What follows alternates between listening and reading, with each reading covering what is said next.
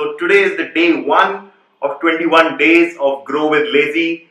Whenever I think of something for kids, this is one thing that stands out to me.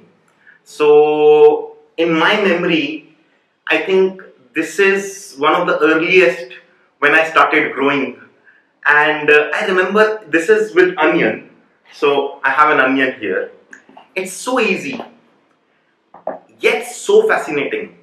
On my own, after realizing what's happening, I transferred the onion to soil, and that's the only onion I think in my life that I've taken to flowering.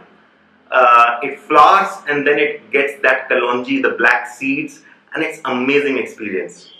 So that's the reason why I want to start with this. So anyone who has kids, and even if you don't have kids, I'm sure if you have never done this, you'll find it extremely interesting and insightful.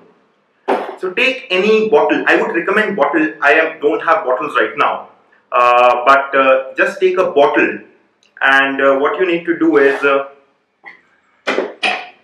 so we need to put water just touching the bottom, and it doesn't matter whether it has any roots right now or not, right? And we need to just put it like this here. Now if you have a bottle, that's where the bottle comes in handy, because the neck would be small. So if the neck is small, this can just stay there, and it's like a simple, easy thing for a kid, right? All they need to do is, whenever the water level goes down, just fill it back, nothing else. But if you have something like this, right, because we might have anything and we have to work with that, and so if you have something like this, don't use nails, use toothpicks. Again, I don't have toothpicks, so I'm like, we just push this in, okay? Three of these.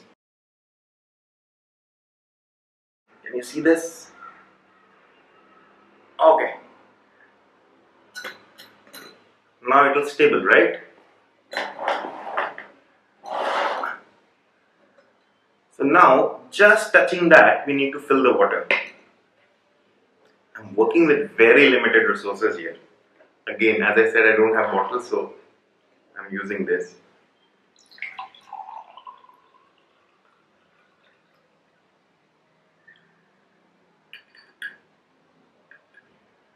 And that's it. That's enough. I'll just show you, just so that you get a clear idea. This is the kind of touching we are talking about. That's it. And this is an excellent thing. I think it's a very easy thing to do, but for a kid, I mean, and when I say kid, so this is one thing that Manoj was asking me today. What do you mean kid when you say kid? So I was saying anyone like till 6th class, 5th class, 6th class, anyone who has not done this will find it extremely amazing. And one thing to really why this excites me is because of the root growth. The top in general, even when it's in soil, you see, right? But the root growth is something that goes missing. So this is one exercise for your kids. It's amazing. So I hope if you have this, you're doing it. If you're not have this, but note it down. Do it with your kid. And if you have 2 kids, 3 kids, just ask them to write a name and put it at their own place, and it's amazing, right?